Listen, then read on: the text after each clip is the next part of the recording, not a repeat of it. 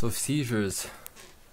Before I learned about it, what I usually thought of as a seizure was that, like that person just rolling on the ground, jerking and frothing at the mouth. And that is a type of seizure. That's the grand mal seizure. But there's many other types of seizures, and I want to get into that.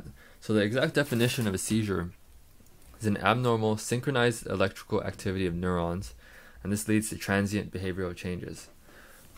So this basically just means that your brain is being super activated. It's overactivated, it's synchronized, and it's sending too much electrical activity. And this is going to lead to changes in your behavior. Next is I want to define epilepsy, because there's some confusion in between what's the difference between epilepsy and seizures. So epilepsy is a disorder of recurrent unprovoked seizures. So first of all, what does a provoked versus unprovoked seizures mean? Well, your seizures can either be provoked or unprovoked. If it's provoked, that means that something's causing it. Something provoked it, such as lack of sleep, stress, too much alcohol. If it's unprovoked, that means you're just getting a seizure and we don't know why you got it. And epilepsy is a disorder where you keep getting these unprovoked seizures.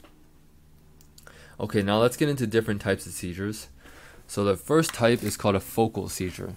That means, as you can tell from the name, that you have a focal part of the brain that gets activated, and you have abnormal synchronized electrical activity at a focal part of the brain. Now we can further divide this focal seizure into a simple versus complex, and the only difference here is whether you have loss of consciousness or not. So simple does not lose consciousness, complex does lose consciousness. And your symptoms that you're going to see in this seizure is going to depend on what part of the brain is affected. So you see some parts of the brain are responsible for smell, some are for motor function, some is for vision. So if, let's say, if the motor cortex gets activated abnormally, then you get jerking of whatever part of the body that is innervated. Or maybe the visual cortex is activated, so you're going to see these visual different auras, the visual symptoms. So it totally depends on what part of the brain gets activated.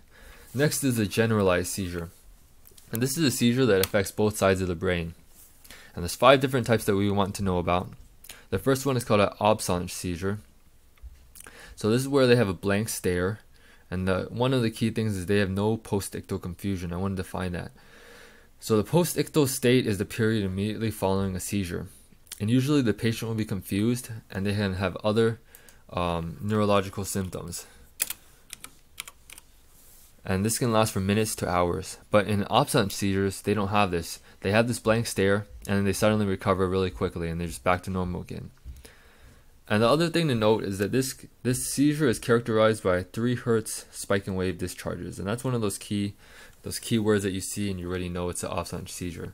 And that's on the EEG, so that's the same idea as the EKG, except it's for the brain, so it measures the electrical activity of the brain. So final thing I want to add for absence seizure is usually you see this in kids.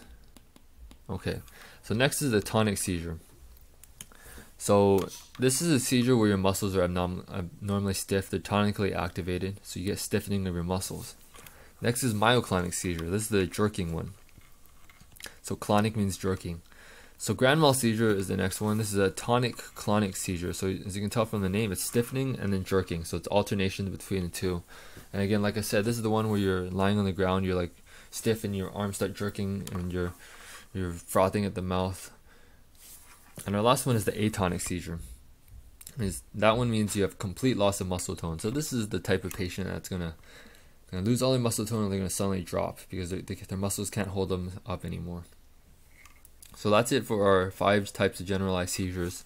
The next thing I wanted to define is status epilepticus. And this is a state of having either a continuous or a recurring seizure for more than 5 minutes.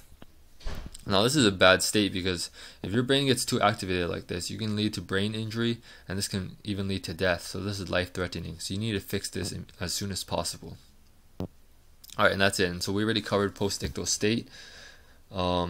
Next, I just want to show you a brief EEG real quick so you have an idea what the heck an EEG is. So we have all these electrodes we attach to the head, and it's going to measure electrical activity in the brain. And you're going to see this is basic electrical activity. You don't have to know how to read whatever the 3 Hz spike and wave. They're just going to tell you that. Alright, so that's it for our seizure lecture.